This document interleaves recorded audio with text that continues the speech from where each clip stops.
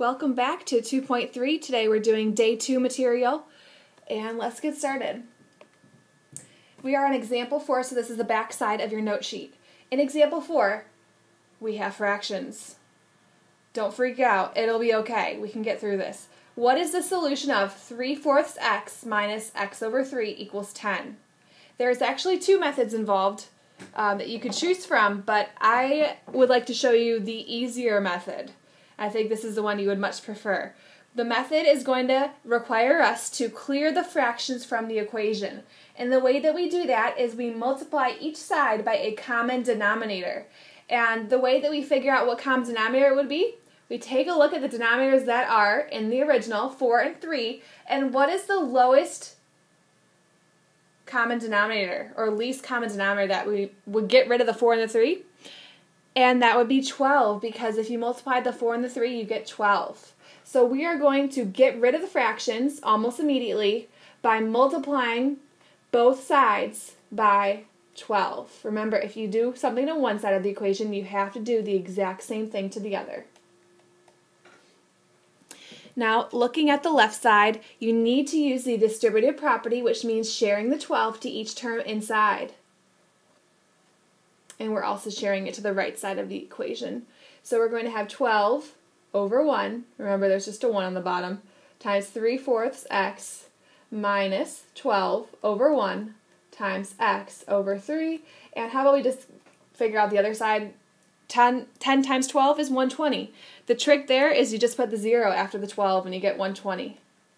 Now let's multiply on the left side. The 12 and the 4 can be reduced. 12 divided by 4 is 3. The 4 becomes a 1 and the 12 becomes a 3.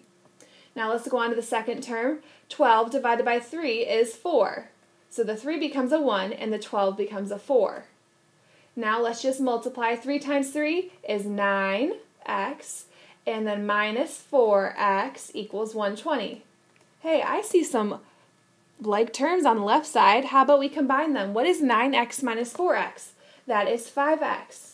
Now we just have a one-step equation, and hopefully by now you think these are super easy. How do we get rid of that 5? Right now it's multiplying, so let's do the opposite. That's division, so let's divide both sides by 5. X is equal to 24, and that's our solution. If you don't believe me, plug in the 24 for the x in the original equation and make sure it equals 10 when you do the operations. Okay, example 4 is done. Now we just worked with fractions. Guess what's next? Decimals. Have no fear though. We can clear the decimals from an equation by multiplying by a power of 10. And the way that we're going to do this is we're going to find the greatest number of digits to the right of any decimal point. So an example of this would be 2.1 and 0.3. The first term, 0.21, has 2 decimal places, see, 1, 2, and the 0.3 only has 1. So the greatest number would be 2 digits. Versus 1. 2 is bigger. Now we're going to multiply by 10 raised to that power. So in this situation we have 10 to the second, because that 2 comes from the greatest number of decimal points, and that would be just 100. So here's our last example. We have 3.5 minus 0.02x equals 1.24. What is the greatest number of digits involved? Well, in the first one, there is 1 spot. In the second one, there's 2 places. And in the last one, there's 2 places. So the biggest or the greatest number of digits involved is 2 to the right of the decimal. So we're going to multiply by 10 to the second, which is equal to 100. And remember, we have to do the exact same thing to both sides.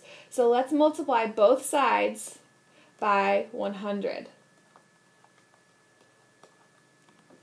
And we must distribute, so share that 100 with both terms inside.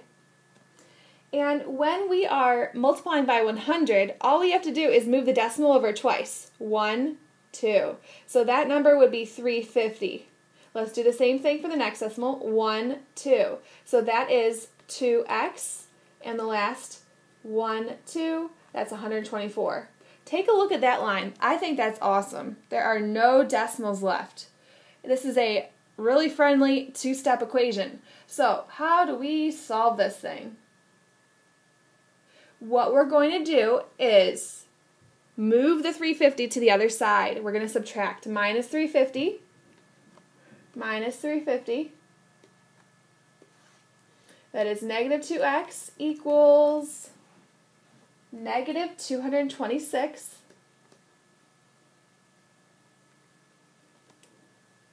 And there's a one-step equation left. Let's get rid of that negative 2. A common tendency here is to add 2x or add 2 or something like that. But look, there's a multiplication between the negative 2 and the x. That means we need to undo it by division.